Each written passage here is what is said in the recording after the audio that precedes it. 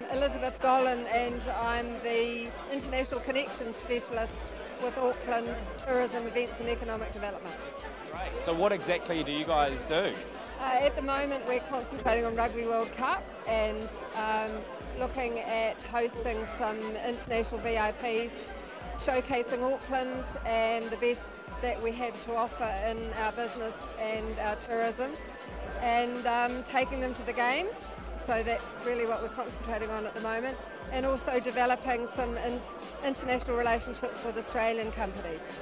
Very exciting. So is it focused around the World Cup now because that's the big event, but it's overall it's just promoting Auckland now tourism-wise? Yeah, overall we're just using Rugby World Cup as a catalyst, and those relationships will continue and those relationships will strengthen over time, but we're just using the focus on Auckland at the moment with Rugby World Cup to catalyse everybody to get here and have some fun and do some business at the same time. Exciting stuff. And what about the Icehouse? What does it mean to you, and what do you think it does for New Zealand? What's the idea?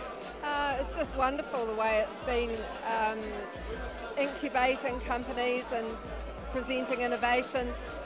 It's almost a capture mechanism really for innovation, encouraging more people to be innovative, and I think Andy's done a great job.